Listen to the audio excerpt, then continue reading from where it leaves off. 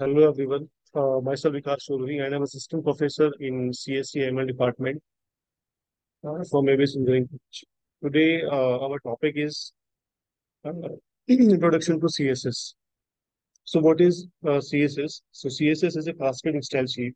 It is a style sheet language which is used to describe the look and formatting of the documents written in a markup language. In what is the markup language? Markup language is HTML. HTML is a hypertext markup language which is used to create the static web pages. So, cascading style sheets provide an additional feature to HTML. It is provide the various styles of the web pages to create the styled user interface. It can also be used for any kind of um, XML documents like plain XML or XUL. Cascading style sheet are divided into three words: cascading, styles, and sheet. What is the meaning of cascading? So cascading means it's a procedure, and styles like colors, uh, margin, fonts, and different like type of colors we are using in headings, in background of any table, and paragraphs and body backgrounds. So these are the different styles we can use in our style sheet. Then another question is why we use CSS. So CSS is used to solve the very biggest problem because before the CSS tags font, color, background, styles, elements, alignments, borders, and size had to be repeated on every page. This was a very long process. So we can use cascading style sheet and it will become the long procedure and expensive procedure for repeating same tags one by one. It is also create the complexity of our code. So this is a solution of our uh, this type of complex problems. It is also save the lots of times and provide the more attributes for our HTML page. For creating the web page, we are using the basic syntax of CSS. This syntax is defined the rules of selectors, and it is divided into two parts. First one is the selector, and second one is the declaration part.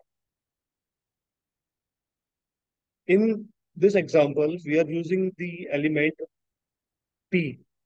So we can create the rules for our paragraph, and in which we are using two properties. First one is font size, and second one is color. So what is the basic syntax of CSS and how we can define a CSS style? In the given example, paragraph P is the element selector, and in between the curly braces, we declare the font size and color for our paragraph. So font size is a property, and 24 pixel is the uh, value of this property. And we are define two properties. First one is font size, and second one is the color in our in this example. So we can say that if we are going to create any rule in CSS, so we can use this basic selector in which we are divided. This is into two parts. First one is selector name, and second one is declaration. So before declaration, we are using the curly braces, and before the curly braces, we are define the name of the element. So it is simply known as the basic element selector. And in this element selector, we are using two properties. First is font size, and second one is the color in the given example.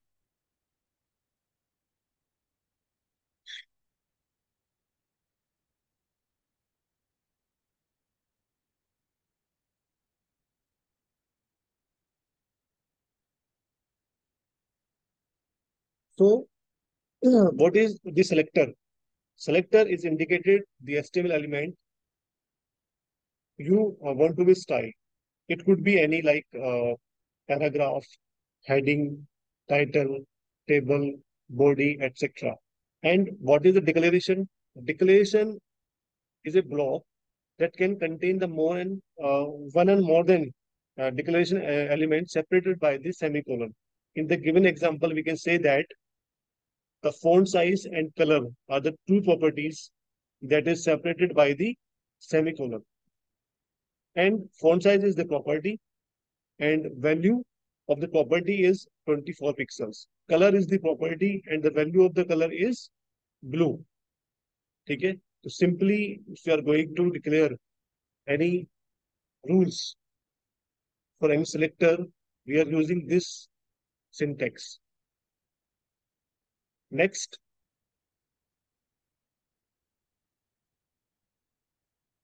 how many type of selector in CSS? CSS selectors are used to select the content you want to style. Selectors are the part of CSS rule set. It is divided into the following parts. First one is the element selector. Previously, we are creating the rules, we are creating the CSS rules for our paragraph. This is the element selector. If we are using the selector name as paragraph, table, body, title, heading, all these are the tags in HTML. So if we are using the selector name as the element of HTML, this is the element selector. Another one is the ID selector, then class selector, universal selector, and group selector. In CSS element selector, all the elements are the name of the HTML tags. Next, in the given example, we are again creating the CSS tag, CSS style for our paragraph. In this example, P is the element selector, P is the name of the selector. In between the curly braces, we are declared two properties. First one is the text align, and second one is the color, and color is red. When we are going to use paragraph in our HTML document, the paragraph is aligned center and the color of the paragraph is red. So we can change the align of the paragraph and also we can change the color of the paragraph. In the given example, in the given HTML example, we are using the background color. We are using the background color of the body, in which body is the name of the selector and the background color of the body is light blue. And another example is paragraph, where the text is aligned in center and color is red. So we can create two styles and two element selectors. First one is body and second one is paragraph.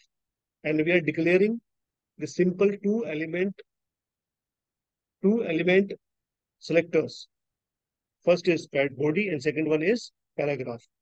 In the next, in body section, we are applying these two selectors by default. Then after compile this program, the result is the background of page is light blue and all the elements are centered aligned and color is red. So this is a simple example of element selector.